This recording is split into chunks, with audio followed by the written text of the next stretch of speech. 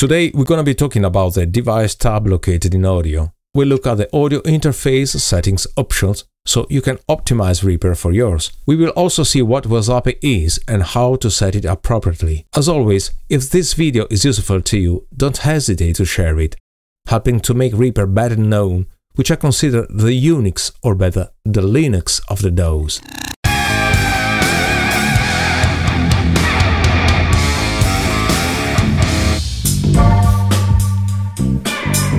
Device tab. The first setting is the audio system drop-down menu. From here you can choose different audio devices.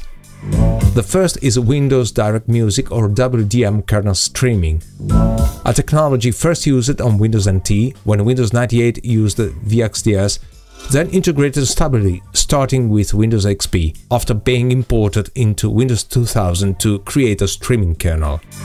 It has an efficient real-time processing of multimedia streams, therefore excellent for use with audio interfaces, as it allows faster access and low latency in communication. Audio streaming, therefore, goes from the application, Reaper, to the operating system and from it to the sound card and vice versa. WDM allows the use of input and output interfaces different from each other. So, from the input device menu, choose the input interface, and from output device, the output one, which can also coincide with the input one.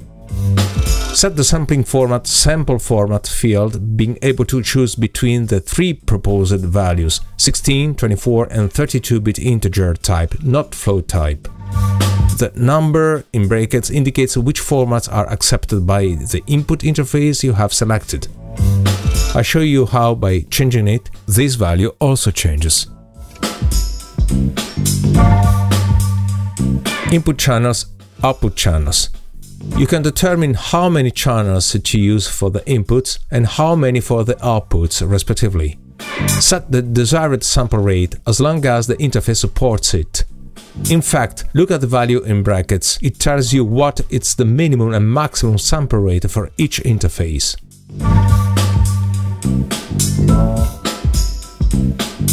Buffers. This setting allows you to optimize the latency against the performance of your interface. Latency is the relationship between the value of samples and the sample rate. In this case, with 96 kHz and 512 samples, the latency is 5.3 milliseconds, 512 over 96,000. So, I have determined that there is only one buffer.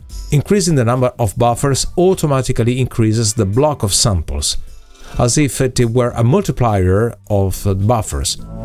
The correct settings can be reached experimentally, because a lot depends on the quality of the audio interface, above all its drivers, and on the computer being used.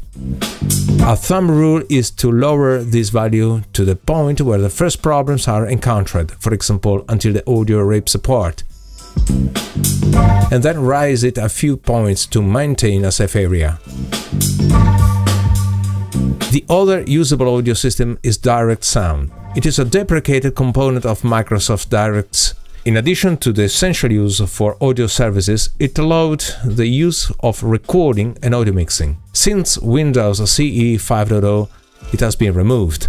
I therefore imagine that on Reaper it continues to be used for compatibility on old systems. The parameterization is identical to the one seen just a few minutes ago. WaveOut has the same parameters as DirectSound. It is a system employed in Windows 95, 98, ME, NT4, therefore quite old. It uses more CPU than the latter and is mainly used on 32-bit systems. It's kept in Reaper for compatibility with those who insist on using old computers. If you're using Windows XP or 7 or higher, avoid it. ASIO. ASIO stands for Audio Stream Input Output.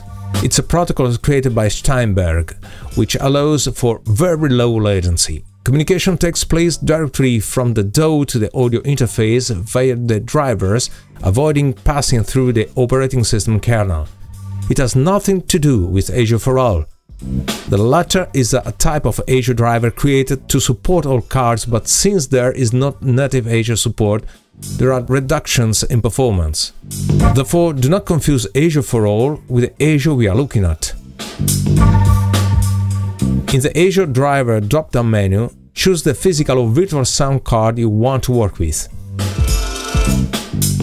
Enable Inputs enables the inputs you choose in the first and last drop-down menu. In first, select the first interface input channel, in last, the last channel.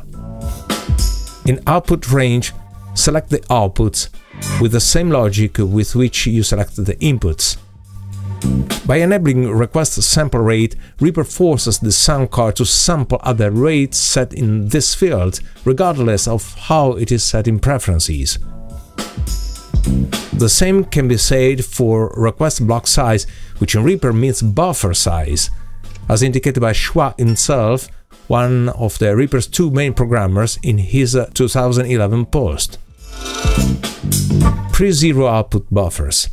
It fills the buffers with silence before filling them with valid audio. It might be useful in some cases when the ASIO Driver or Reaper does something wrong and a buffer has not been filled completely with valid audio.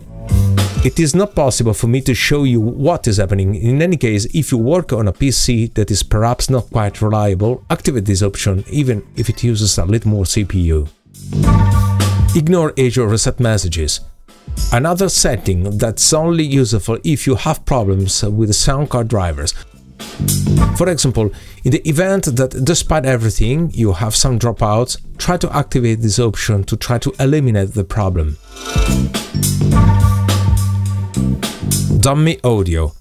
It's a dummy driver which is for debugging purposes only. WASAPI.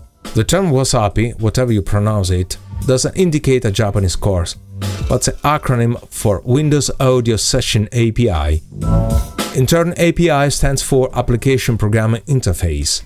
By selecting this driver, you can record any sound coming from your computer. For instance, the audio from YouTube, rather than from Spotify, and also the system sounds.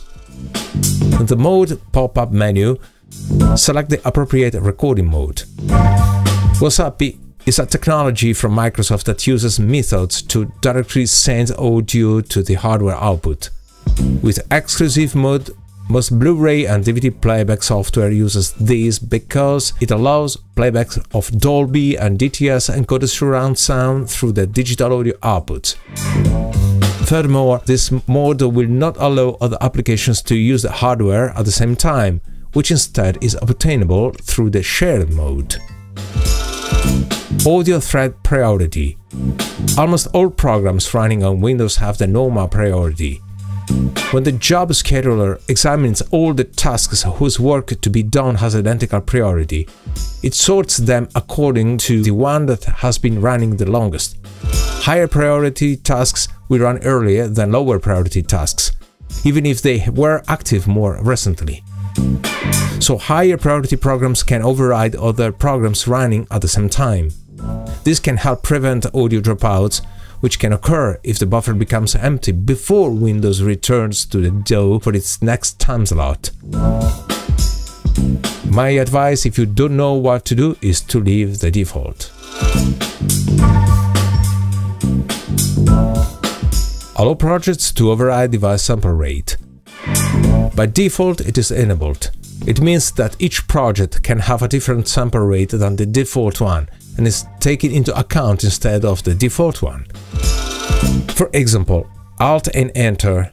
In the first tab I set the sample rate of the project to 96 kHz, but the default is 48 kHz. The sample rate that will be used is that of the project, that is 96 kHz. With this option disabled, the sample rate that will be used in this default in the settings, as I said, 48 kHz.